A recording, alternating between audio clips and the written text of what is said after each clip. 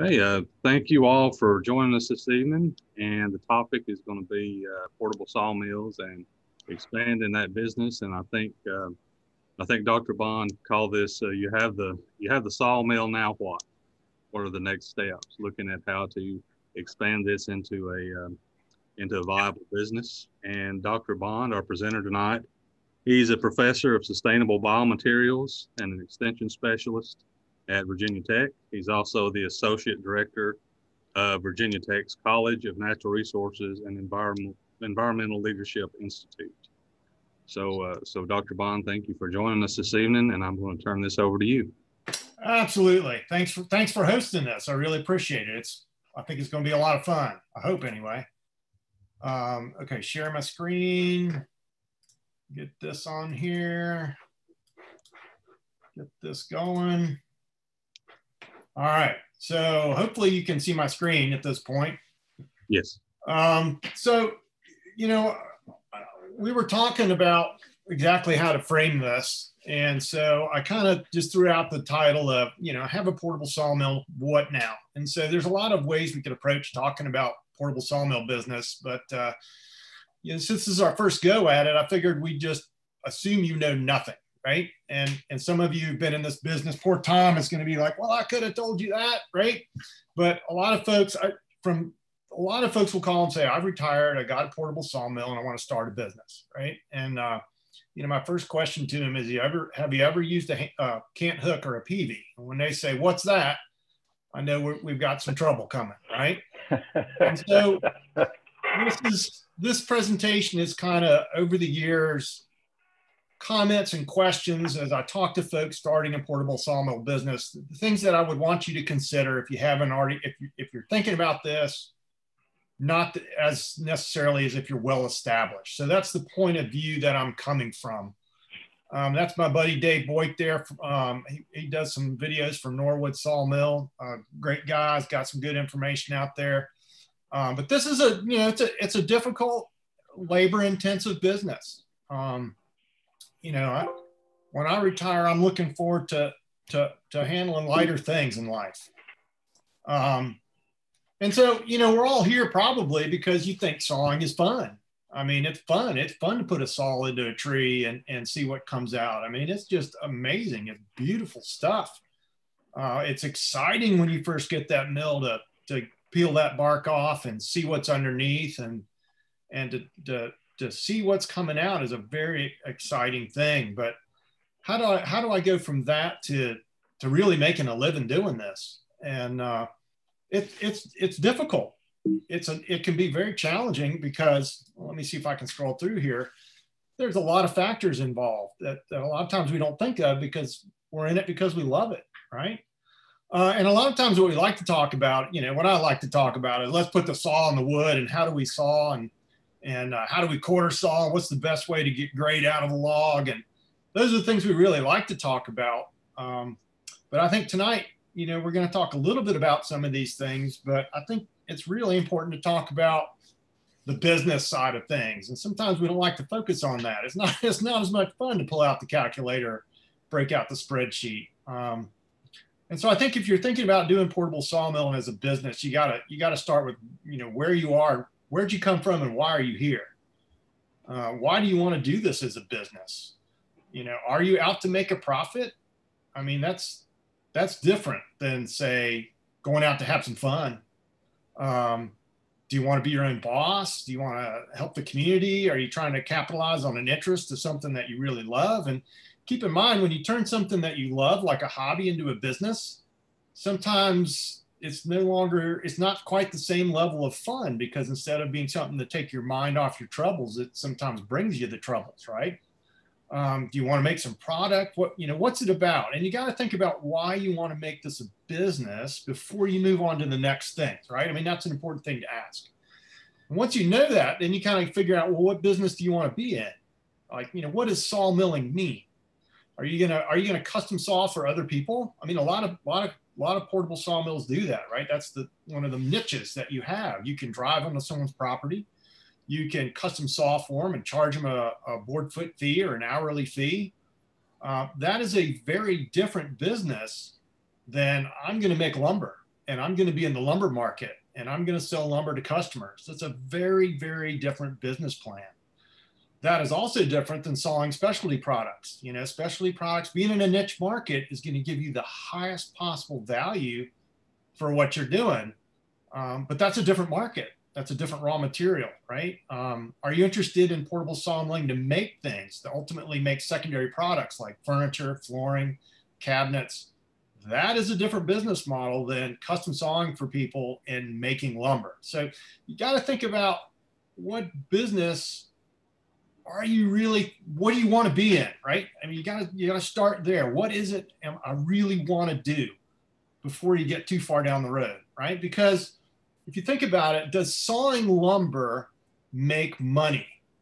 I mean, that's what I like to talk about. How do we saw lumber? How do we maximize yield for a hardwood saw log? How do we quarter saw material? How do we do that stuff? But does sawing lumber make money? And this is kind of a sad answer, but no. The way you make money is you sell that lumber to somebody or you sell that service to somebody. And so we're going to talk a lot tonight about a little bit about marketing, a little bit about where what certain type markets are, a little bit about processing, but I want to focus on the business side more than the processing side, because you can saw all the lumber you want, but if no one comes on your lot to buy it, you don't make any money. And so that's kind of the aspect we're going to look at here. I hope you can see on my screen there. You may have a great product that everybody needs, but if they can't find you, that's a big problem, right? And a lot of times when you're in the portable sawmill business, you're in that business because you like to see what's under that bark. You want to cut that tree up. You want to see what's there. You want to see the fruits of your labor at the end of the day. Marketing doesn't sound that exciting to you, but imagine, when I was a kid, if you'd have told me that someone could sell a bottle of water to me at a gas station for more than a gallon of gas, I'd have told you that you were nuts. I can just go to a tap and get water. Well, marketing, people have marketed water in a plastic bottle so that 20 ounces of water costs more than a gallon of gas right now. It's crazy. And so marketing can be incredibly important to you, right? Incredibly important to get the highest value for your time. And we're going to kind of focus on that a little bit tonight. Depending on what kind of mill and setup and what you're going to be doing, you want to get the most value for your time. Okay. I'm having problems advancing here. Let's go forward. So, can you have a business doing this? Sure. You start out as a hobby and you get a little machine and you start cranking out lumber and, can I make money doing this? Well, sure you can, but look at the piece of equipment that person has and look at the quality of the log that person has. And imagine how many board feet, if you're trying to sell and make a living by sawing board footage per day, what is this system going to get you? Now, if you're sawing slabs and you're getting an absolute premium for that product and you're able to dry it and sell a dry product, well, then maybe this is the production system for you. But what market are you in and what products are you trying to produce at what value, right? When I think of portable sawmill business, to me, this is the bottom end. This is where you would start, right? A manual machine, sawing some pretty good logs. But again, the type of machine is going to limit or could potentially limit what your profit is going to be at the end of the day. So how much can you do if you have to hand turn that log with the cant hook? You've got to push that saw through. You've got to off bear. You got to do all that by yourself. And if you're charging, board foot per hour, the end of the day, what are you going to have versus a system like this? Now, I'm not pushing these sawmill systems. I quote, borrowed these off the internet. But the difference between that previous picture and this picture is if you're sawing for board footage charge per day, I can crank it out with a system like this. I've got an automatic way to turn the log. I've got a way to, move that saw back and forth rapidly. I've got a way to, make my blades last longer. I got a debarker on there. And so when I think about lumber production, if that's what you're going for, fully automated machine is going to be better for that. If you're sawing slabs with the highest value, well, maybe you don't need that. Maybe a lower production per day with a higher value product, you can do it. But these are the types of things that you need to think about on the front end when you're thinking about your business plan. What type of machine do I have? What products, am I going to be looking at?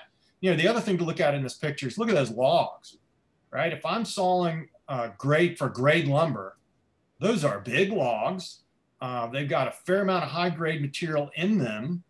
And so it's a lot different than if I just got free logs from a tree service, right? And I was in the grade lumber market and I had low quality logs. What am I going to do with all that low quality material, right? And so you want to match up your business with what your raw material input is with a product that has hopefully the highest value for me, or at least the service, right? You're going for the largest thing. Who makes the most money in the portable sawmill business? Well, I think the people who make sawmills do. And one of the problems with a portable sawmill business, and I'll say it's a problem, is that the entry into the business is fairly small. In other words, what keeps someone from coming into the business is buying a sawmill. Once you buy a sawmill, you're in there, right? And so the cost of entry into the business is fairly low. And so you've got a lot, you can have a lot of competition. And the other thing I see is there are probably as many folks that get out of portable sawmilling every year as get into it. And a lot of people get, 1 in 5 businesses typically fail in general for general business purposes across the board. I don't know what it is for portable sawmill businesses, but I've seen a lot that move through. There's a cycle of businesses. And that's because I think a lot of the things we talk about tonight, people don't think about until it's kind of too late once they're already in there. So this is a, example of the number of machines out there that are used for sale. There's a lot. And why is that? If it's such a strong business, why is that? Well, I think sometimes people jump before they really look at the things we're talking about this evening. So one of the things I'm going to strongly encourage you is to think about a business plan. Think about your objectives. Do you want to saw for others? Is that your goal? You're going to provide a service and haul your mill out there? Do you want to saw lumber for the flooring mill down the road? I mean, they need lumber from me. They're going to give me a fixed price for what I bring in. It's a guaranteed, it's a guaranteed income, but it's it's going to be a fairly low value. Or do I want to saw lumber for woodworkers?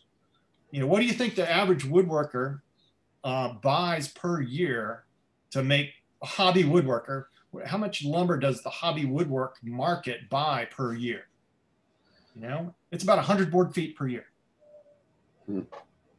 That's not going to keep your business going, right? So what is your business? Maybe I'm going to sell to cabinet makers. I've got cabinet makers in the area. I've got people who do molding and trims in new houses. Well, the problem is, do they use green lumber? Right? If I have a dry product, I can enter that market, okay? But now I've got another capital expense. I got to buy a dry kiln. And if I'm running that dry kiln and loading the dry kiln, then I'm not sawing the lumber, right? Hey, I've heard I can make a lot of money sawing slabs. That's a big thing right now. But who buys green slabs? How do you dry slabs? Slabs are a thick material. They're difficult to dry. You're going to have that inventory on hand for a long period of time.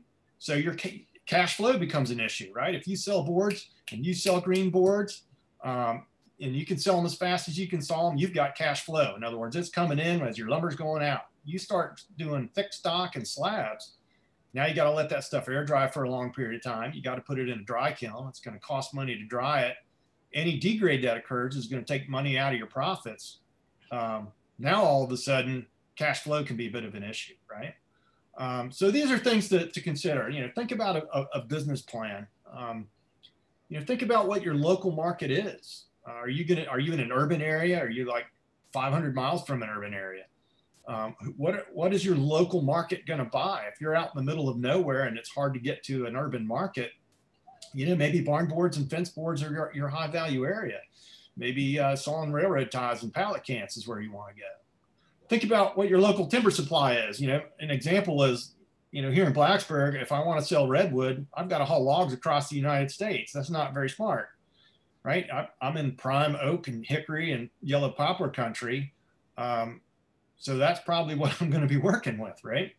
And who's your local competition, right? How much competition is there? And if everybody in your local area is custom sawing and hauling their mill out to custom saw, maybe there's an opportunity for you to be in a different market, right? Producing slabs, producing something niche, niche product at a fixed location. What are your costs of operation? And believe it or not, I've talked to people and they price their lumber based on what the local price is. Hey, this guy's getting 12 cents a board foot, so I priced myself at 11. Well, if your bank loan on your machine and your new truck costs more, and you might be making $5 an hour at that point. So think about your cost of operation. We'll talk about that a little bit more. And profit, you got to put profit in the equation as well, because you're going to reinvest hopefully in that business as time goes on. So I will encourage you, this is just an encouragement. We're not going to talk anymore about business plans, but get out there and look for some of these materials on the web. Look at this is the one on my right is the Business Management Practices, Forest Products Firms by Bob Smith and Omar Espinoza. You can download that through Virginia Cooperative Extension. You can download lots of stuff out there, extension publications on writing a business plan. I highly encourage you to go through that process.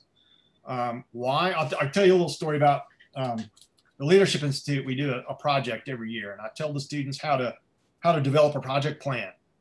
And we spend a whole class period on project plans. I have them develop a project plan, and then they finish this project throughout the rest of the year. And then at the end of the year, we wrap up and we talk about, what would you have done differently? And every single year, a group of students says, I wish we paid more attention to our project plan. We probably could have avoided some of those pitfalls. The problem is we don't want to do these business plans. They're not why we're in the business. We're excited about putting that saw through the lumber. Doing some planning on the front end can help you to avoid mistakes as you move through. And so that's all I'll say about business plans. I will mention in there, you want to be insured, and you want to be a limited liability corporate. You want to be incorporated, right? You don't want to take on the personal liability of this business. So make sure you include those things in your pricing and in your plans.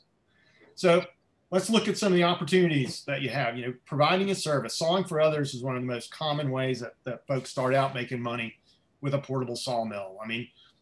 But you got to like working with people, right? A lot of people getting into portable sawmill business, like, I want to be out in the woods away from people, right? Leave me alone and I can do a lot of cool stuff. Well, if you're going to saw for others, you need to be a little extroverted. You got to like people, because it's your reputation. It's how you interact with those people is very important for, being a contract sawer, in my opinion. You got to have good customer relations. You've got an advantage. You're mobile. You don't have to worry about slabs and sawdust. It's all on site. But it's a great way to kind of do a business. But you got to know what you're doing, right? Dealing with people can be very difficult, right? You get on site and they say, oh yeah, just saw this lumber up for me. I'll pay you 12 cents a board foot. And then they come back and say, well, no, I wanted thicker material than that. 4/4, what's that? That's 1 1/8. I wanted exactly 1 inch. You've got to be able to communicate with the people what you're doing, what they want. Some people don't have any idea. And so you've got to try to get those expectations out there in the front end and know how to do what they want to do. They may want you to do some quarter sawing, some thick slabs, and you can pick that up along the way, right? Make sure you consider travel and setup costs. So why do I put that in there? Believe it or not, there's people get in the custom sawing business that just charge board foot per hour and never think about how far away is this sawing job and how much is it going to cost me to get there? And oh my gosh, you get there and there's nowhere to set up. And so you're leveling that machine up for extra time. Think about building those costs in there and in your contract. Always have a contract when you're doing this stuff. Think about, if you're custom sawing for someone and you're driving out on site, what do you do when it snows? What do you do when it rains? What do you do when the logs aren't where they're supposed to be? These things can really impact how much you can make doing this type of business. And so you got to do a lot of planning up front to make sure everything's ready to go so that you can maximize your board footage or time out there, or at least you have to charge appropriately to try to avoid some of these problems. So some general things, for a custom sawing business, you got to be a people person. I think you should have a website at least. This is Paul Garrity from Eastern Virginia. Paul's got a Facebook page. Have a Facebook page. That's not what you want to do. You want to be sawing lumber. If you have a son or a daughter or a wife that's good with the computer or a husband that's good with the computer, get somebody to put together a Facebook page for you. Now, you might say Facebook pages are for kids. No, they're young adults now. Young adults are using a lot of Facebook. Craigslist is another good one. I think Tom the Sawyer is on tonight. Well, just Google Tom the Sawyer and look at his website. You need to have a way that people can look out for you and find you, right? Very important. I get calls all the time, who in the area saws, because they can't find people who saw, right? I mean, you can get through, if you buy a saw from Wood Miser, they'll put you on their site and list them, but be proactive about getting your business information out into the community. Incredibly important, okay? How can you maximize getting the word out there? It's incredibly important. And then when you do put that information out there, for heaven's sakes, if you have a website and an email address on there, check your email. I'm just working on the house. I've gotten to the age and busy now and I just don't know everything. I try to hire contractors to do some work. But if a contractor doesn't call me back within a period of time, he's gone. If a contractor doesn't show up and doesn't call me and say, hey, I'm not coming out today, I don't hire him again. So think about these things. Make sure once you set these things up that you're updating them and that you're checking in and responding to people in an appropriate time. Ways to charge for custom sawing. Hey, by the hour is great. Rates vary from wherever you are, but make sure you include your travel time and cost for broken blades. I mean, it's very important to get that in there. But the advantage of charging by the hour is a lot of the risk gets transferred to the customer. In other words, if they haven't set up the site for you, if the logs aren't there when they're supposed to be, if they're not cleaned, you got to take the time to do it, right? That transfers things over to the customer. A lot of times you'll see people say, well, charging by the hour encourages them to provide an off bearer for you. Just be aware when you use someone on site as an off bearer, you could potentially incur liability with that. So just be aware. Well, a lot of people talk about that. You make sure your insurance is going to cover that person if there's an injury on the site. All right. Because a lot of times those people have no idea what a slab weighs and tripping over things. And it can be more of a hassle than it's worth. Charging by the board feet is also very common, right? It puts the burden on you though, right? It's a great way to get a good return in a day if you got a fast machine. Keep that in mind. If you got a fully automated machine and you're ready to go, you can crank out a lot of lumber. Charging by the board feet can be a great way to go. Make sure you put your blade costs and travel costs in that board foot cost, and get some experience about, are people going to have the logs there? If you're charging by the board foot, they're not quite as motivated to get that stuff for you. Can you make money doing this stuff? Well, I rather than come up with an example and have you all tell me my numbers are nuts, I went online and pulled this off of the Cook Sawmill website. And so I'm just going to run through this real quick. If you can produce 2,500 board feet per day, good luck doing that on a manual machine. Let's say a fully automatic machine with maybe some help that doesn't get paid. And you cut 1-inch board. So in other words, there's no pallet cant in the center. There's no tie. You're cutting it all the way through, through 4/4 boards. And let's say their example, they're using 15 cents a board foot, $150 per thousand. That seems pretty high to me. Their expenses are 10 gallons of fuel per day, and a bandsaw blade, they say, is about 1.5 cents per board foot. So those are my production and my expenses. If I can saw 2,500 feet a day at $150 per thousand, I can get about $375 of income.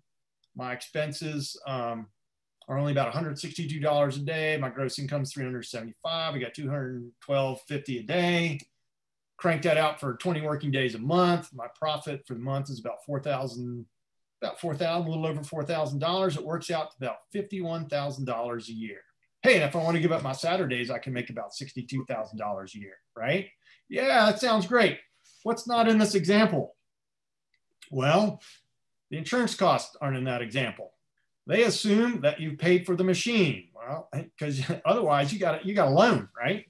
And then, well, what about that big truck I had to go buy because my little Toyota wouldn't haul that machine as far as I wanted it to? Well, then I got another loan I got to put in there. And so there are a lot of other expenses that are not in this example. And 15 cents a board foot, maybe you can get that, maybe you can't. We'll look at some examples and see how realistic that is. So this is their example saying you can make money doing this, but I would say a niche market is going to get you significantly more with significantly less effort and work. And we'll talk about that. Share basis is also, I'm always amazed at people that do share basis and like it, but some people do. They do very well. And that's where you get a percentage of the lumber that comes out of the logs. The problem is you can't make money till you sell that stuff. And so you've got to be spending some time either drying that lumber or selling it green and having a market for it. And so that to me is a little bit more risky, but a lot of folks I talk to like doing a percentage on a share basis. But a lot of this depends on what you're cutting, right? So you take a nice look at that wonderful piece of material there.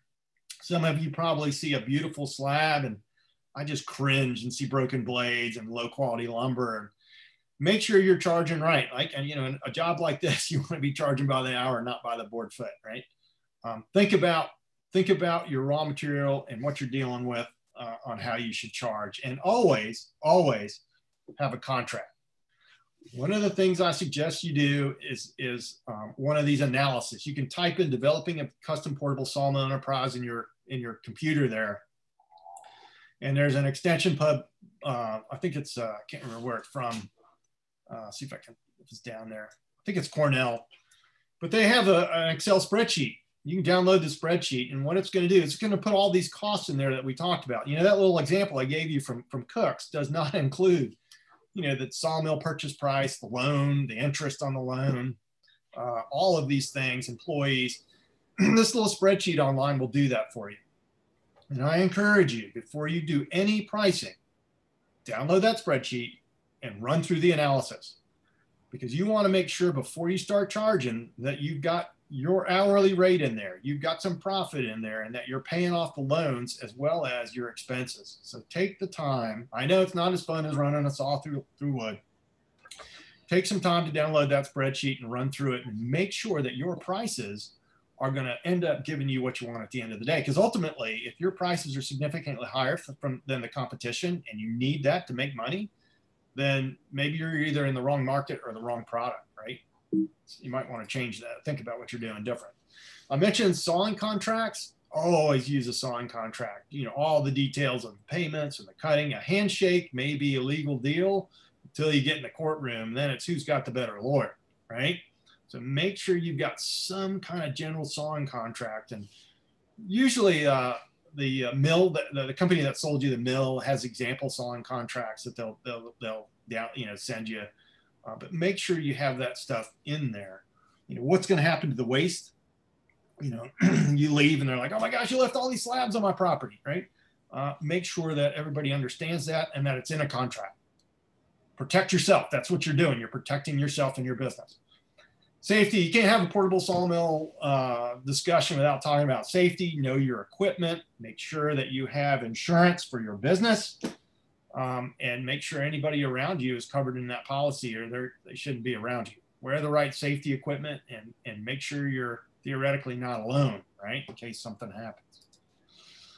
So that's kind of sawing for other people and providing a service where you're taking your mill out. But what if you want to be more stationary and I want to sell something other than my services? I want to sell a product, right? So what are you going to sell? And how are you going to sell it? Are people going to come to you? Are you going to take it to them? What do people want in your area? Yeah, you can read online, the slab market's great, but man, if there's nobody buying slabs in your area, especially green slabs, then it's not a great market for you, right? Think about what's going on in your area and locally. Let me back up here. The other thing is, when we look at trees and we see these logs, we think, oh my gosh, there's all this good material in there. But every log has higher quality material on the outside of that log and low quality material on the inside of that log. Even a veneer quality log has a pith and a heart center that has junk in it. Okay. If you're going to be in the lumber business, you're going to sell logs for lumber. You've probably got a market for the high grades, but what do you do with that low grade stuff? What do you do with the 3 common? What do you do with the pallet stock? Think about the fact that every log has good stuff and every log has bad stuff, and you've got to get rid of all of it, right? You got to have a market for all of it. So don't think just about, the high end market. What do you do with that low end stuff? Other things you can do, it's not just lumber. Think about pallets and pallet cans, 4x6s, that type of thing. 27% of hardwood lumber goes into pallets. Now, obviously you don't want to saw good logs up for pallets, but if you're looking for something for that heart center, a pallet market can be a great market, right? So if you're sawing lumber, you saw the outside of that log for 4/4 material, and then you sell that inside piece as a pallet can. So then you're not putting lines through the saw, or I should say lines through the lumber that are going to give you a low value return, right? You end up producing a large piece of material with less cost in it, and you get it off the saw and onto the next thing that's going to make money for you. Low grade logs, it's a great place to do that, but you have to have a facility close by that's going to pay you for that material. Okay, so you got to know your markets. Railroad ties. Hey, for the right diameter material that's fairly low grade tree, low grade log, ties can be a great market for that. But you got to know who's buying ties in your area, what the competition is, and you got to have the ability to haul that material to them. And if you're hauling ties to somebody, you're not putting the saw through the log and making the material. Crane mats or transportation mats are another pretty big market for hardwoods right now.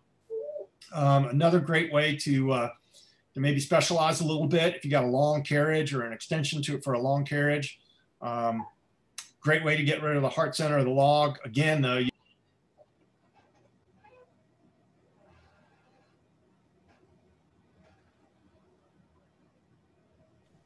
unmute. There we go.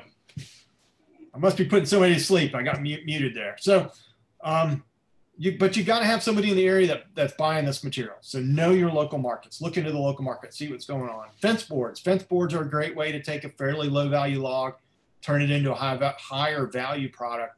Barn boards, another option for a higher value product than low grade lumber. Specialty products is where portable sawmills excel. This gets you into a niche market. This gets you a higher value product for the same amount of labor or similar amount of labor, right? Live edge boards are very popular right now. Slabs are popular. Sawing up crotchwood, thick stock, quarter sawn material. Quarter sawn material, you're going to get 40% less material than what you would sawing it otherwise. It's going to take up a lot of time, but you can charge more than double for the same board. Okay, and so the opportunity looking into for these markets, again, a higher value return for the amount of labor that you're going to be putting in. I would encourage all of you to be looking for your local niche market, whatever that is, whether it's fence boards, quarter sawn, slabs, live edge. Find out what that is so you can get in that market. The thing about lumber is we think, oh man, we can produce lumber all day. I know it's very easy to get that sawmill and start sawing up lumber. Boom, I'm in that market. But if you're producing boards, 4/4 boards, like every other mill out there, you're producing a commodity product, and you're competing against guys like this, right? A large commercial sawmill sawing somewhere between 8 and 12,000 board feet an hour. You're sawing maybe 2,000 board feet a day. You don't want to be competing with these guys, right? So being in the grade lumber market is not necessarily the best place for you to be. You're in a commodity market unless you're in an urban area and tied into specific customers like woodworkers and cabinet makers, and they come to you instead of somebody else. But it's still, lumber, NHLA graded lumber is a commodity market, right? I mean, they price hardwood lumber in price reports. This is an example of the hardwood market report for last week. And look at what they're paying for oak right now. Up on the top right there, 4/4 oak, FAS, the highest grade truckload quantity is 1,005 per thousand. That's just under 11 cents a board foot, right? I mean, I don't want to be in that market because I can't produce it for 11 cents a board foot and make a profit, right? I mean, our little example from Cook was 15 cents a board foot. Now, this is truckload quantities. You're not trying to compete with those guys, but this is the commodity market. If people are buying those volumes, this is what they're paying on site before they pay for transportation costs. And so, do you really want to be in that market? I would say no. I would say no. The other thing about that market is you got to be able to grade lumber. And now grading hardwood lumber, you don't have to be certified. You don't have to get a certification. You can teach yourself. You can go to an NHLA class. You can go to a short course somewhere and learn how to do it. But guess what? If you're grading lumber, are you sawing? And if you're not sawing, are you making money? Right? And a lot of markets in these smaller areas and niche markets, you can come up with custom grades, right? A cabinet shop doesn't care about NHLA grades. They just want large pieces of clear material. And if you can get a narrower piece than what NHLA says and charge a higher value for it, that's better for you. So think about that. If you're selling lumber, do you want to sell on the NHLA grade rules, or do you want to come up with something custom that meets your customer's needs and allows you to charge a little higher value and maybe sell some thinner boards that are clearer than what the grade rules would allow? This is an example of the NHLA grade rules. You can teach yourself this stuff, but do you really want to do that? Do you want to be in that market? That is a commodity market with lower values, right? The other thing, if you're in the custom sawing business, you don't have to worry about logs. They're there for you, right? They're bringing them to you. If you're in the lumber business or specialty business and providing a niche product for a niche market, all of a sudden you've got to get logs, and you've got to get a consistent supply of the quality that you need. And that's really important. Free logs are free, but they can be more of a headache if they're not the quality and the species that you need for your markets. Just some of these pictures here, those logs on the left, the bottom left, those are beautiful looking saw logs, right? I mean, that's what you want for sawing grade lumber. The top picture there, well, if the whole log looks like that, I don't have a lot of good grade lumber coming out of that. Down on the bottom there, those are some pretty small diameter saw logs. I hope I'm not paying much for those, because I'm going to get some low grade out of that stuff. And I'm going to be turning that stuff through pretty quick. So you've got to have a good log supply if you're going to be producing these other products. And so you're going to have a relationship with someone else who's going to bring you that material. In other words, are you going to be a logger in addition to a sawmiller? Because then you're not producing lumber, right? You're not at the saw making lumber, which you're going to be able to sell for value. You're out there cutting logs, which you're then going to make the lumber, which you can then sell. Well, you got to be in a niche market with a higher value product to be able to do that, right? So you might have to develop relationships with loggers in the area. And you may have to pay a little bit more than maybe some of the other sawmills. It's a thing you need to think about up front, is where am I going to get this material? Because a lot of folks think, I'm just going to go to the local tree service and I'm going to get all the lumber I want. Well, that's going to be different species.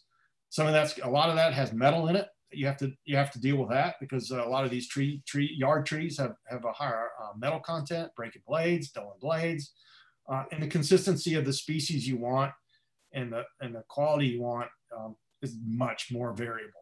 Okay. The other problem with these logs is that they don't all produce what you want if you're in the grade market. So this is just a slide of 3 different log grades. So grade 1, grade 2, grade 3. A high grade saw log is going to produce a lot of FAS, which is the blue, and a very little bit of low grade lumber, which would be like 3 common, which is the orange color. You go to a really low grade log, and I've got them as no FAS and a whole lot of low grade material. Well, what do I do with that? My customers want FAS and 1 common. Now I got a whole yard full of 2 and 3 common. I can't move. And you could sell it for firewood just to get it off the lot, but you've already invested more in that than firewood is worth. So think about that as you're developing this business. What is my raw material? What do I need to make the product that I'm going to make? And how do I get a consistent supply of that at a price that I can pay? Okay. Because if you're just taking what's coming, you're going to have to deal with things that are hard to get rid of. It's hard to get rid of 2 and 3 common material, unless you got a flooring plant right down the road. Okay. So that's lumber, right? Lumber, it's an easy market to get in, but can be hard to make money in unless you've got the right market, right? So you look at this log and you look at this log, and from a lumber production point of view, I just go, why bother? Look at that piece of junk. Well, the hobby guys are like, what are you talking about? That's beautiful, it's wood. I'm gonna get some beautiful figure out of that thing. Well, if you have a niche market, you can take that log right there and you can turn it into live edge boards like you see on the left, and you can get a high value out of that when someone turns that thing into a coffee table. Now I look at that and I see a split in there and I see knots in there and I'm like, who would buy that? But that's a high value product for someone right there. That's high value. So I've taken a very low, that's a free log, right? I mean, that is pulpwood. You know, I mean, granted it's walnut, but I mean, I'm not going to get you. That is a pallet log right there. And you're turning it into something high value, right? But you've got to have customers near you that want that stuff. And if you can find them and identify and work with them, you can get a higher value product out of something that you paid very little to nothing for, right? You might have some blade issues there, but you can get a much, much higher value than say the commodity lumber market, you know, right? So I'm not saying live edge is what you want to do. This is just an example of going from, commodity lumber market into a niche market, whatever that niche is for you. Now, a lot of folks want to do softwood lumber. A lot of folks will say, please custom saw for me. I want to make my own house, or they buy a portable sawmill thinking they're going to make their own house. Houses are made predominantly with softwood lumber. Here in the South, it's southern yellow. Well, we do cut a lot of southern pine and use it in decks, but most homes are actually spruce pine fir from Canada and elsewhere. But these are materials that are planed to a specific dimension. They're dried to a specific moisture content, and they have a grade stamp. So if you look at the bottom left there, that is the Southern Pine Inspection Bureau grade stamp. That is a number 1.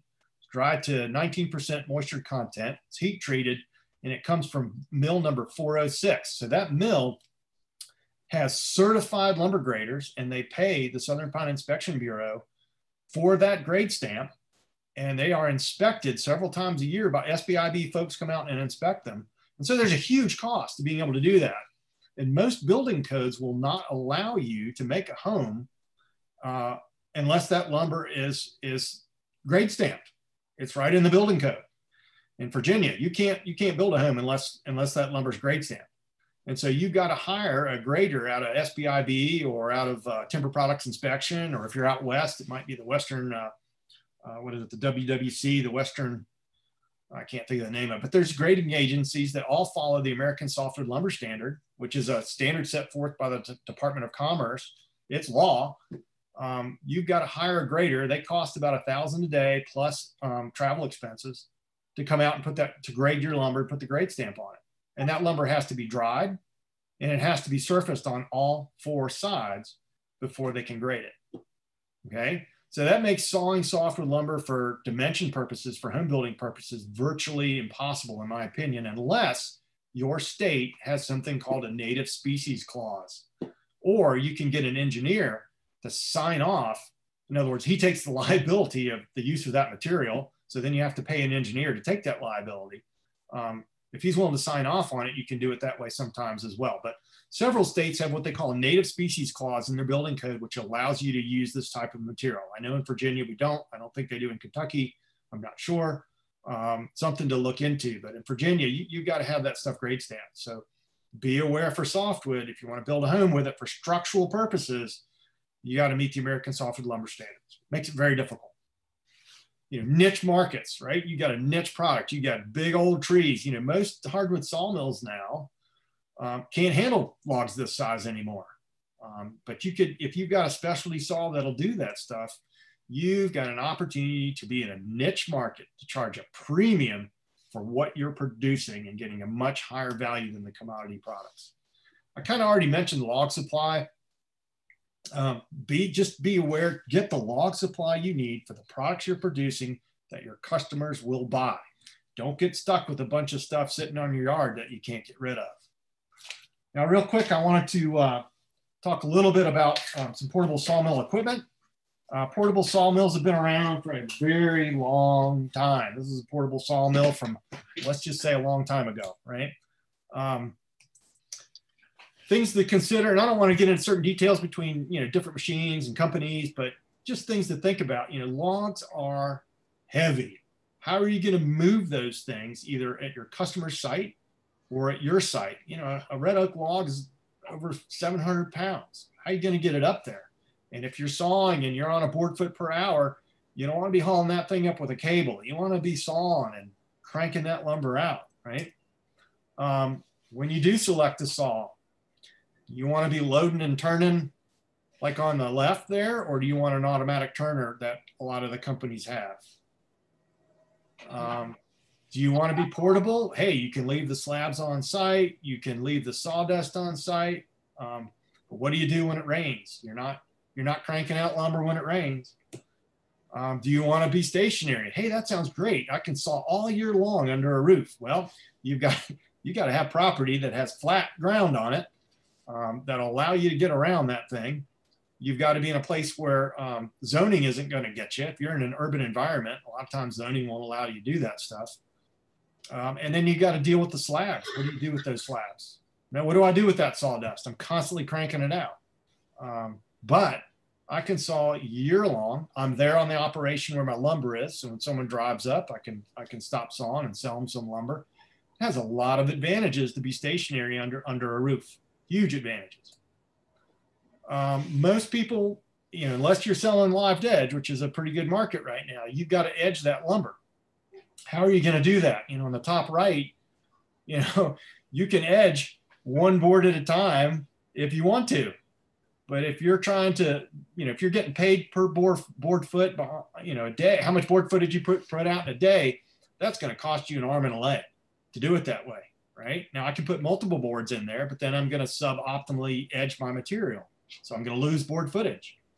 Are you going to, and if you're stationary, you could have an edger, but you got to think about how am I going to edge? And if I'm in a board foot production basis, how am I going to do that in an economic way that I'm not going to lose footage during the day, right? And if I got to buy an edger, now I've got to put that capital cost into my calculations for my prices are, right? So things to think about. Waste, we've already talked about. What do you do with these slabs? Well, you can sell them for firewood when they're dry, but you've got to get them off the property. You got to get them somewhere. You got to have a plan for dealing with that stuff if you're stationary. And then finally, when we talked about in the beginning, when you saw lumber, it doesn't make any money. That's only when someone gives you a check or a dollar bill for it, right? And so what do you do with it? How do you organize it? How do you got to have an inventory, right? You got to know what you have and where it is, and how do you store it? How do you get it presentable so when someone comes on the property, they say, hey, this is a professional operation. This guy knows what he's doing. If it's just lying all over the place and half of it's molded and your low-grade stuff's falling over, that's not a good impression for your customers. So you got to think about, how am I going to set this up? And boom, there's more land for you. There's another building for you. And that means more capital expense, which means you got to put that into your prices, right? Which means that could make you more expensive than the next guy down the road who doesn't have any of that stuff. So we've talked about markets and moving into niches. And the more you move into a niche product, the more your customer is going to want a dried product, right? And if you go, if you're sawing green material, it really limits the markets that you have access to. I mean, who buys green wood? The only people who buy green wood are people that can use it in the green state or have a way to dry it. So you're severely limited. A guy building cabinets, unless he's got he doesn't want to dry lumber. He's building cabinets. A guy putting in molding, he doesn't want to dry lumber. He wants it to come dry. Furniture maker, he doesn't want to dry lumber. He wants you to dry it for him. And so all these markets open up when you're able to sell someone a dried piece of wood that's graded than a green piece of wood. Okay, but this requires, again, more capital. You've got to have a dry kiln. Here's an example of a solar kiln, portable sawmill, solar kiln. Boom, they're moving into the market. Just as an example, wanted to show you the prices again. So To look at the top there, that's the green price for white oak was about just under 11 cents for the highest value. FAS is the highest value. Look at what a one common is right now. 45 cents for a one common white oak board. That is just terrible. The prices are terrible on the commodity market, right?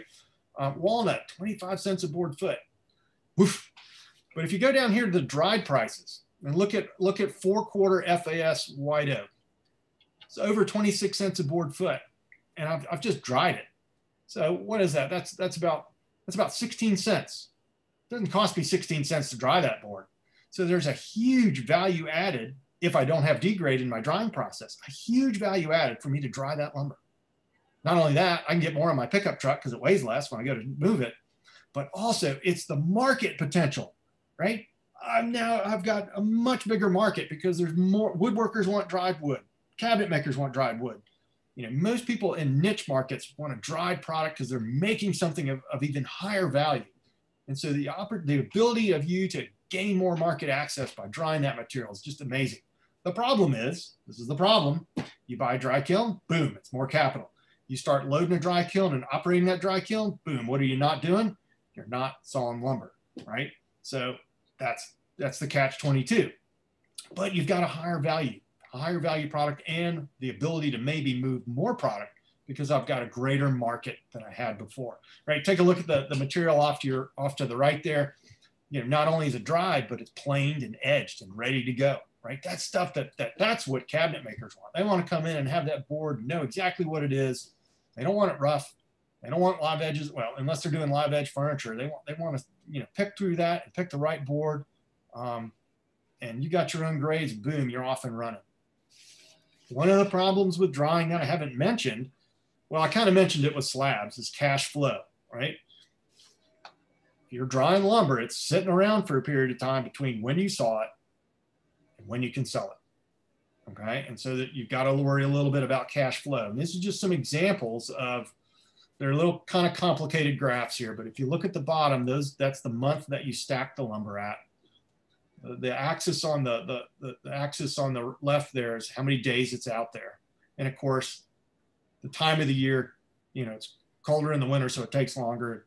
In the summer, it's warmer, so it dries faster. Let's just take a 4-quarter red oak, Roanoke, Virginia, I stack it out there on July 1st. If I put it out there on July 1st, I should have it down to 30% moisture content in less than 30 days. So I can put it in a dry, you know, if I'm not drying green, I can put it out in the yard for 30 days, get it to 30% moisture content, finish it up in a kiln in maybe 10 days and get that stuff gone. If I start sawing thicker stock, when you start getting into slabs, look at the increase just in drying time. Let's look at July 1st. July 1st for 8-quarter material out there is over 100, it's 110 days. 110 days, from 30 days to 110 days to get to 30% moisture content. And then it's going to be in the kiln significantly longer as well. And so the thicker that lumber is, the longer I'm holding on to it as an inventory cost, and the more it's going to cost me to dry that. Now, you're saying, well, the flip side is I can get some major money for dry thick stock. And that's true. You can, but you're going to lose some of that advantage because of the time that it takes, the amount of cash flow issue you're having there. And if you don't dry it well, right, and you check it and split it and honeycomb it, then you've lost all the value in it. So you've got to know what you're doing when you get into lumber drying, or you can actually lose value. So you can air dry lumber. These are just some examples. If you're going to air dry lumber, boy, I want you to have it under cover. You know, if you're only sawing 1,000 board feet per day, every board foot counts. So I don't want the sun on it. I don't want it raining on it. I want that stuff stacked neatly. I want you to get the most value out of it that you can. Now you might say, well, why can't I just air dry it? 30 days, I get 30%. I can sell it. No, if you're selling hardwoods, you want that wood to be, or any wood for interior conditions, you want it to be down around 8% moisture content. You're not going to do that outside unless you're in dry country, like Utah, Durango, Colorado. You could probably get it down there, out there, but not in the east, right? The lowest moisture content you'll get to around here is about 12 to 14% over many more days. So then you got to have a dry kiln. right? And let's look at some of these dry kiln times. For 4-quarter lumber, let's look at, we were talking about white oak there. Let's look at the white oak is in the middle on the left under species there. If I dry green, he's got 23 days in there. I think that's, maybe that's in Colorado where they're selling that green stuff, people smoking. I don't think you can dry it in 23 days. I'd say it's going to be about 30 to 35 days. But you can see in an air dry condition, it's significantly less. That's why you might want to air dry before you put it in the kiln. It's less than 1/3 of the time if you air dry it and then put it into the kiln. And then the other thing I wanted to point out here is that's for 4-quarter material. That's 1-inch thick stock. So I'm going to say white oak, in my experience, takes every bit of 30 days. So 30 days dead green in a dry kiln. If I go to 8-quarter, go over here, I've got to multiply that 8-quarter by 2.5 times longer, right? So if I pull out my trusty calculator here, because I'm terrible at math, if I go 2.5 times 30 days, I'm at 75 days. And that's even probably pushing it. So it's going to be in a kiln for 75 days at a drying cost every single day, right? And so you've got to have a market that's going to pay you a high value for that. So I'm pointing this out because a lot of people are saying how great thick stock is when you sell it. The market's hot. You can get a huge value for it. Look at the drying times that are required to dry that thick stock. You air dry it for a long period of time, boom, 100 days at least. Then you're going to put it in a kiln for 75 days. Think about your cash flow. How am I going to feed the family if this stuff is sitting around this amount of time, right? And now let's talk a little bit about how to dry, because I'm running long here. Solar kiln is a great way to dry lumber with no experience. Solar kilns are designed to provide a certain amount of heat through the process. The size of the collector limits how much heat's provided. And so it's a great way to get it introduced into drying. They're good up to about 2-inch thick lumber. And after that, I would not use them. I don't think they provide enough heat. They have the advantage you can be off the grid. If you're out in the middle of nowhere, you don't have electricity, boom, you can use solar powered fans. The energy is coming from the sun. It's a great way to be off the grid. The problem is these things dry really well in the summer when the sun is shining. If you're in business and you've got to provide lumber at a certain time to your customer, dried to a certain moisture content, can you afford the time that a solar kiln takes? And especially in the wintertime. What about that, right? So there's limitations to the solar kiln as for business purposes. If I was going to use solar kilns, I'd have multiple units, and I'd probably have a DH kiln at least for the wintertime to make sure I can finish things off in the wintertime. This is an example of DH units. You can buy a dehumidifier unit from, I think Wood-Mizer makes them, Nile Dry Kiln makes, there's lots of commercial DH units out there. You build your own structure, you pop it in there. You can do thick stock, you can do slabs, you can dry all year long. For a small business, DH kilns, I think, are a great way to go. Now, you have to know how to run them. You have to know how to use a schedule. You have to know how to measure moisture content through the process. And so you're going to have some learning to do before you start doing really hard to dry and expensive species, or you can lose value. So there's some education there. And again, but you can do that stuff, right? You can learn that stuff. Direct fired unit. This is an example of a direct fired unit. When I was a young man in college, I bought from a guy that had a wood stove in his barn. He air dried it and then finished it off with a wood stove, right? Just putting heat to the lumber. Kiln Direct makes a lot of those units. These are some DH kilns. Just, build your own structure, put the unit in there, follow the manufacturer's instructions, and you're in the lumber drying business, right? Just an example of a container. Great way for small business to dry lumber. They make these units for, from anywhere from 2,000 board feet up to 80,000 board feet. Another option that's out there is vacuum drying. And the Wood-Mizer came out, they used to call it the coffin kiln. It's in the black, it's so old, it's in the black and white picture, right? They put electric blankets in there for heat. They pull a little bit of a vacuum using a vacuum pump for a milking machine. And they had a vacuum kiln. And vacuum kilns have been around for quite a while. They're very expensive relative to other kiln types, but you can dry lumber really really, really fast in a vacuum kiln. We've got companies here that are drying a 4/4 hard maple in less than 48 hours. Good stuff. Now for thick stock, these are amazing. You're drying slabs, you're doing 8/4, 10/4. Vacuum kilns are a great way to do that. Now the capital cost is very high, but you're able to dry a thick stock, high value product with potentially less degrade and significantly faster, so that your inventory cost is lower and your cash flow is significantly better. Remember, cash flow sometimes is just important as about value of that product and having a high value product to sell. Okay. And then when you're done though, you've got to have somewhere to sell it. You've got to keep that lumber dry. You've got to have a building. You got to, you might want to invest in a planer, because that's adding value.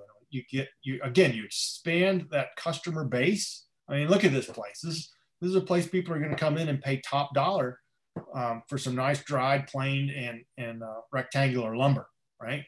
Tremendous opportunity for a different value.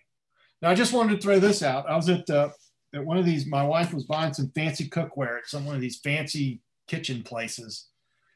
And these were cutting boards. Okay, I want you, I put that price tag up, that cedar on the right there is priced at $69.99 for less than a board foot. Okay, imagine if you could get $70 a board foot for a 4/4 board live edge, right? I just have to dry it, put a little finish on there, boom. That is a high market niche product. How do I get into that? Well, you also have to think about, how do you get into that, right? Now, of course, you're not going to get the $70, but I mean, you could probably sell that thing for $40 in that place. How do you get into that? And how much of that can you sell though? How many of those cutting boards do they sell in a year? These niche products, finding the folks that make these is another good advantage for you, because they need dried lumber, right? You provide them that live edge board that's dried and they finish it off, right? You can charge more per board foot for a market like that.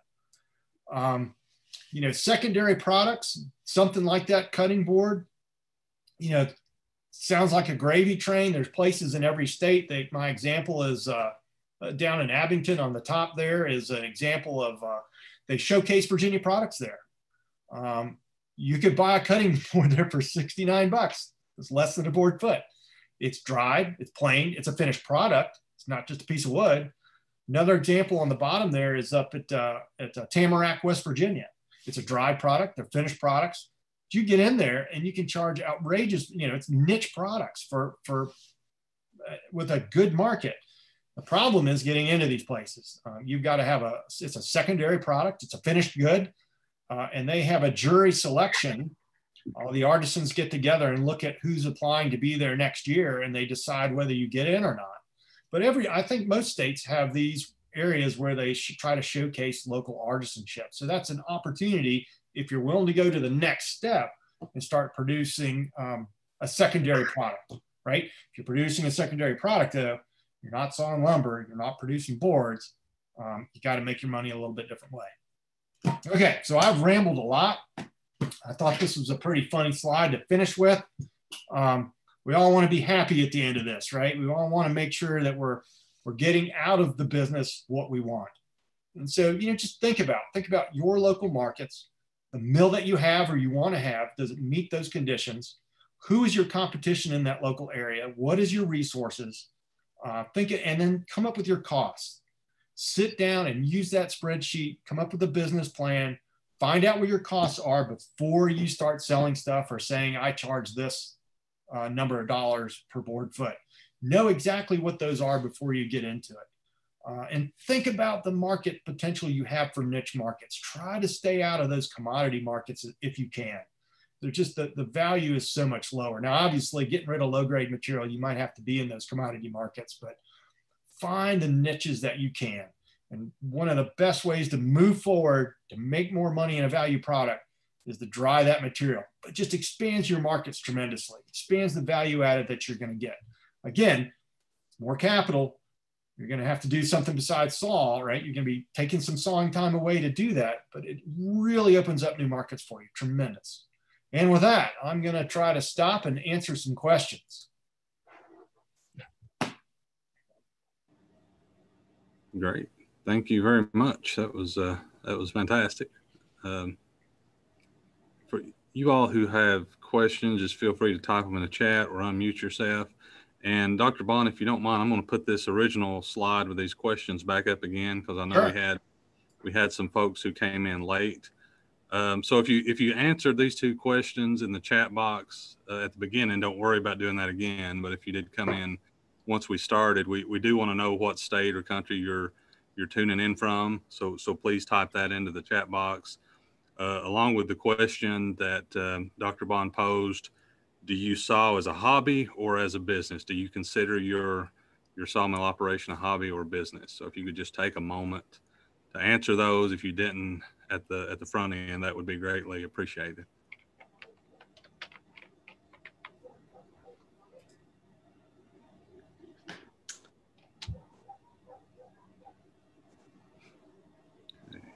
So either I bored you to death and you're all asleep, or I answered all your questions. I have a question. Go for it. I have a small kiln. It's about 1,200 board feet. So I'm just getting used to drying, and I want something 4 to 5 times capacity of that.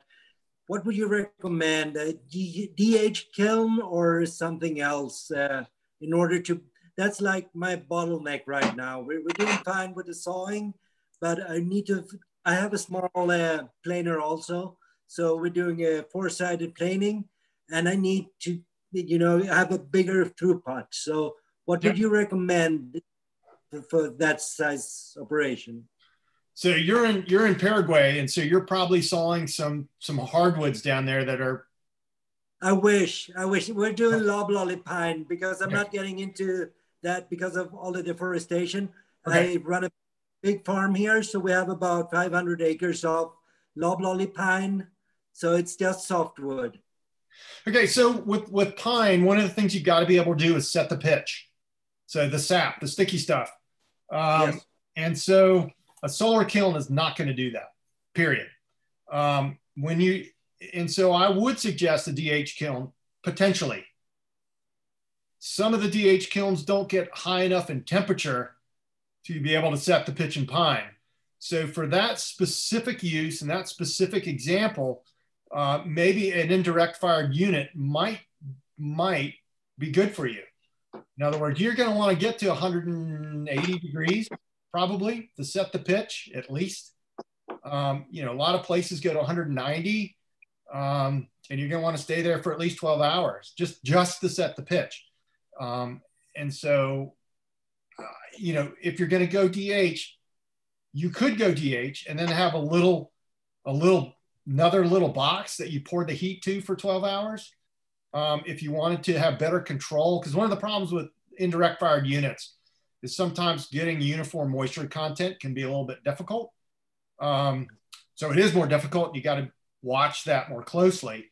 But I think for setting the pitch, an indirect fired unit might be better for you.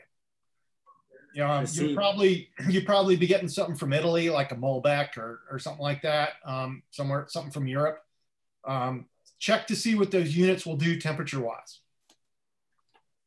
I will. Thank you very much. Absolutely. Dr. Bond, I don't know if you can see the chat box or if you'd like me to monitor those questions for you. Sure. We've got one in there. Solar evacuated tubes. No, I've not heard of that. I don't have any knowledge in that. So I can't comment on that. It's interesting. I'll have to look into that. What else? Oh man, Quebec. They've got good hard maple up in Quebec. If you're drying hard maple, dry it fast. Prevent that stain. What else? What other questions can I answer? Don't forget to unmute yourself if you're going to ask a question.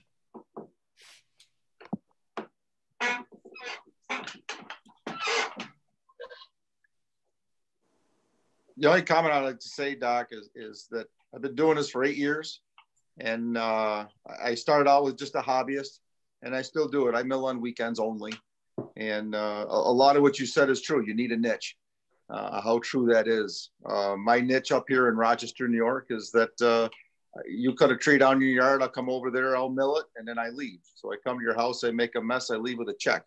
It works out well. But you got to find that niche and find out where your set point is for your costs. That was the biggest thing. The biggest problem I had was, how much do I charge? And you know, that's really common. I'm glad you said that, because here you are, you've been doing it 5 years, and it's a problem. You know, it was a problem for you. And that's why I bring it up, is that, you know, a lot of times we've got the saw, we're ready to go. We just kind of look out there and see what other people charge. And knowing your own cost based on what your investments are and your capital and your loans are is so critical, because, you know, you don't want to lose money doing this, right? You got to bring home the bacon. Yeah. Go ahead. Yeah. So that was a huge, you know, if there's anything for anybody else that's on there, I would say that's, try to find your set point and, you know, see where that comes from. But yeah, nice talk though. I appreciate I got a lot of notes here. I appreciate all that you've done here. Oh, thank you. I never know if it's too general, right? Another thing I want to say, we've got someone who came on they had their business up instead of their name. It was Tom the Sawyer. And I encourage you all to type that in the internet, Tom the Sawyer, Google it, and look at his website, okay? So Tom, I hope you don't mind me saying this, but look at his website, because you need a web presence in today's environment, even if it's just a Facebook page. You know, you don't want to do a web page. I hate the web page. Don't want to. Make sure you have something, an internet presence of some kind. You will be amazed sometimes at how far people will reach out because they can't find anybody locally. Yeah.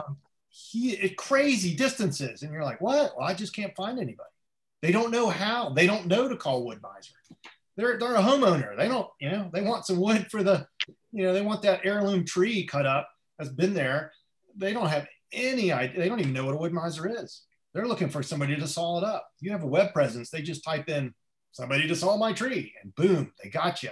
So I can't underemphasize or overemphasize how important some kind of web presence is. Now, sometimes putting your business card up in the hardware store is good, but look for where people who have money are going to be going, who need these types of services. Doc, you ready for another question? Absolutely. Hi, my name's Richard, and I'd like to say I really appreciate the talk. And I'll give you a little story about myself. I'm just a hobbyist, and it started with me wanting to build a barn. Picked up a Wood-Mizer from town here. It was a barn find. A classmate, dad had it, and he died, and I got it. Basically, it was 15 years old, but it was like brand new, and I had the trees in my backyard. Cut them all, milled them all, built the barn. And then it just morphed from there. And I had someone come through. They drove 3.5 hours to pick up some wood today. I had a flame box elder, and I just happened upon that log. And this guy built high-end birdhouses, and it's pretty amazing. My next step is the kiln, maybe a solar kiln. From the Virginia Tech, I've seen the design there that you guys have. That would probably be my next step. And because it is just a hobby and it keeps me busy. And one other thing is I have, when I cut the trees to build the barn, it gave me more sun because we have a dual axis tracker. It's a solar system in the backyard. So we went from 10 megawatts to 12 megawatts by cutting those pine trees down. And I guess that's it. But you great talk, and very happy with everything you said, and very interested in what you had to say. Thank you. Oh, thank you. Yeah. eBay, you can actually sell stuff on eBay. I'm not saying you should, but if you've got a dry product, something really unique, like you were talking about a unique slab for birdhouses, Craigslist, eBay, internet, fantastic ways to reach people you could never reach otherwise. Yeah, I do that. I ship the piece to Tennessee. It was a cedar cookie. I happened upon a red cedar. My nephew, he's got the log truck. So he's in charge of a log yard. So I have the pick. He's like, come on over. All right, I'll have one of those. I'll have a hickory. I'll have an elm. I'll have a basswood. I'll take one of, and he brings them over, dice them up, and hit Craigslist Marketplace. And if you offer shipping, then it goes countrywide through the whole country. Your ad, not just local. You brought up another good point, is having a relationship with a larger mill in the area. If you've got a big sawmill in your area, sometimes they've got material they don't want to touch. Maybe some beautiful big logs that may have some metal in them that you could probably deal with if it was free or very small cost, right? So make a relationship with those folks. They may get some odd species they just don't want to deal with, and boom, you get just that relationship. Absolutely. And the yard that he runs is there's 4 or 5 tree companies are bringing in the logs, and he sorts them out. The good stuff goes to the legitimate mill, and I can go over and hand pick what others don't want, and it's very lucrative. You talked about expanding it, and it's kind of interesting. I'm a laid off engineer that didn't want to collect welfare. That's how I got into that's why I bought the sawmill. And then afterwards, my blade supplier went out of business, so I bought them, and as a second business, that's what I'm doing also. So you can expand in different directions, and it's you just got to be able to know what you're doing and keep experimenting, and you'll get there. Someone put a comment in about vacuum kilns, about iDry. There are 2 other suppliers in the United States that manufacture vacuum kilns in the United States. One of those is VacuTherm. They're also, I think they're based in Vermont or New Hampshire, VacuTherm. Jim Parkhurst, the Parkhurst family. No, I didn't say Partridge, the Partridge family. Many of you may remember them, hopefully not. Jim Parkhurst of VacuTherm, great guy, great company. There's also Dennis Sosling from Dennis's company is in Pennsylvania. It is called, oh heavens. What is Dennis's company? Anyway, type in Dennis Sockling dry kilns, it'll come up. He's got a good dry kiln company. They make good kilns as well. So those are 2 other suppliers of vacuum kilns in the United States. Both very good with service and teaching you how to use it and schedules and all that kind of thing. And VacuTherm has a new vacuum kiln that has really come down. It lowered the price of those units significantly. It's a little different from their commercial units. And so they've got a much better price point than some of the other folks. What else?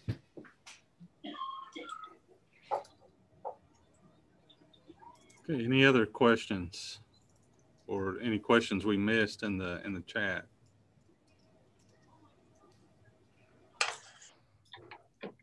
Dennis's company is called VacDry.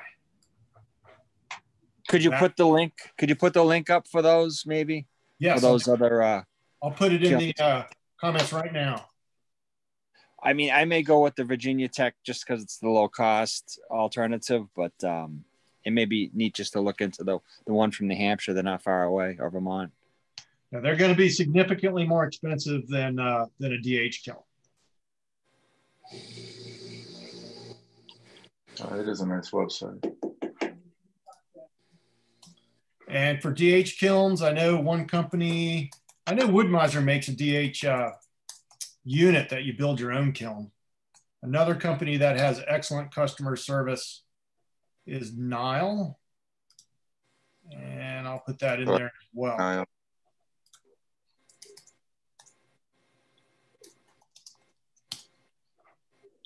If I can spell it, all right? NYLE. I shouldn't have said that out loud, right?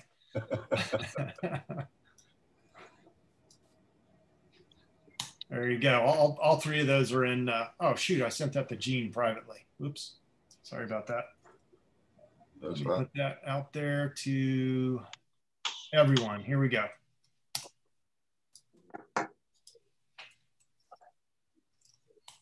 There you go. It's still going to Gene privately. Huh. How do I change that? Everyone publicly.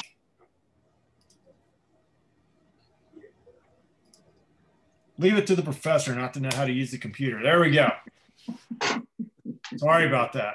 Do you plan on having more meetings? Phil, we're going to do any more? Well, if you're willing, I think definitely be a good thing. We've got several coming up that are not necessarily sawing related. And I'll let either Jeremy or Shad kind of chime in on the ones coming up next week. But if there's interest in doing something on dry kilns or something specific to a portable sawmill business, I'm sure that we can definitely arrange that. Yeah, I'm game. Just let us know what you're interested in. You can shoot me an email or shoot Phil an email, and Okay. we can, help us plan for what's next. Absolutely, I'm happy to. I'll put I can put both those emails in here. Yeah, there's my email in the chat box, and okay. There you go. Dr. Bond's email. So just contact us and let us know what you're interested in. And thank you for this this good turnout. This definitely, as far as participants coming from a wide geographic area, this one wins. We've got folks from all over the place. So thank you all very much. And like I said, we do a couple of Zooms, 2 or 3 Zooms every week, not necessarily related to this. Chad or Jeremy, if you all want to talk about what's coming up next week. Sure. Next Tuesday at 6 o'clock, we're going to have Dr. Ellen Crocker from the University of Kentucky speaking on woodland invasives. And then Wednesday at 6 o'clock is going to be Dr. John Strang from UK speaking on walnuts, pecans, and filberts. Pecans for you folks from other parts of the world.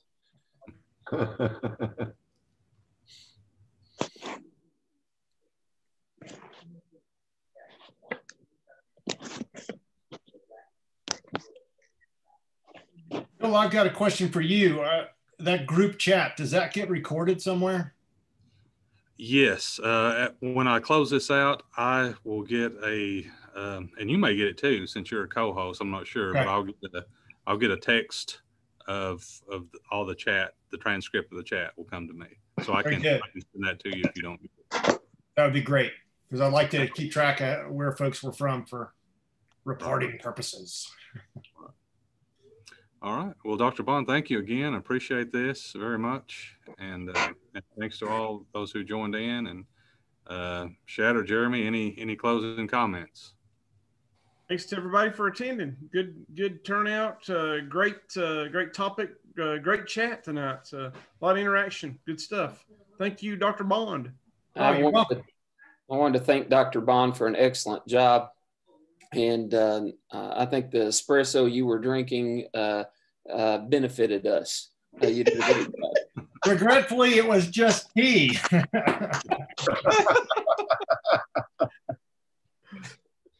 Next time I'll do the espresso, right? 2 hours, Ben, 2 hours. No, I appreciate that. Thank you very much. Great job. Somebody asked, can you get to this after it's over? You can email me and I can send you the link. I'll put it on our YouTube page, but then I will post the link in that Facebook group where a lot of you all first heard about this. So I'll post it in there, post the link. It'll probably be sometime tomorrow before I get that posted but that will be on our Virginia Cooperative Extension Wise County Facebook YouTube page. Okay. All right. Well, thank you all again. I hope everybody has a good evening. Thank you, guys. You too. Take care. Take care. Thanks.